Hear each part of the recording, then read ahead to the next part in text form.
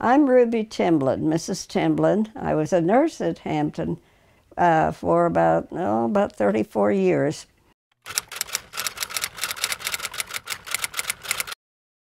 I graduated in 1950. Now that makes me very old now.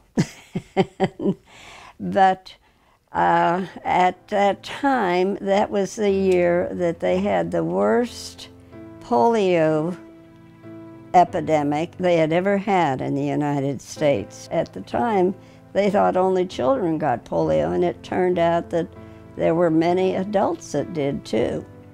University of Pittsburgh were asked to develop find someone to work on developing a polio vaccine because we had such a terrible, terrible epidemic then.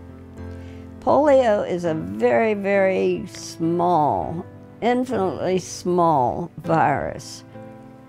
The virus is passed on to people through the mouth and nose. At the time, we weren't real sure how it was passed on from one person to the other. So I was when I was a child, I had a distant cousin who had had polio, and so she was paralyzed, and I couldn't understand why she never could walk. I had to be carried everywhere, and her legs were paralyzed.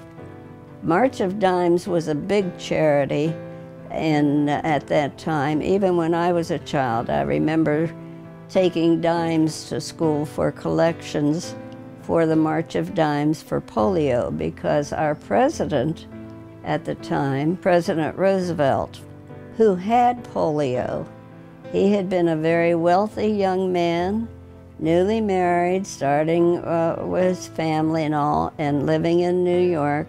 And suddenly one day he couldn't stand, he couldn't walk. It came on very suddenly.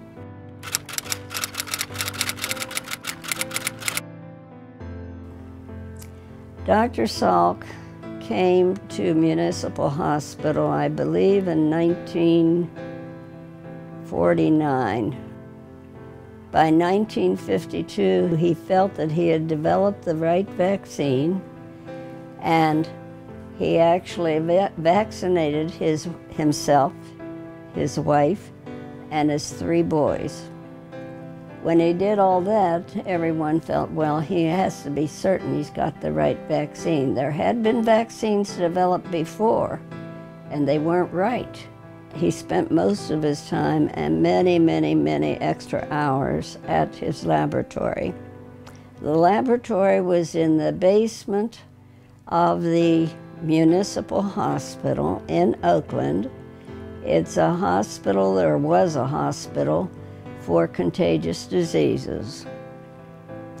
He stayed in Pittsburgh for some years and insisted on helping to start out clinics. And of course, a lot of the helpers were people who were involved with charities such as March of Dimes.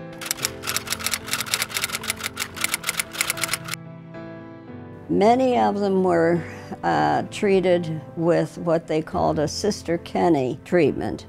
That was a controversial treatment. Sister Kenny was a nun who had been working in Australia with polio. But now you know why you're getting so many vaccinations. We've eliminated smallpox, so you don't need that vaccination anymore. The polio, I'm sure that every one of you school nurses make sure that everyone has all the vaccinations they need for measles, mumps, rubella, and polio, and there are a couple others nowadays too. Today it means so much to me that to see healthy children and not be worrying about some of the things that can be prevented.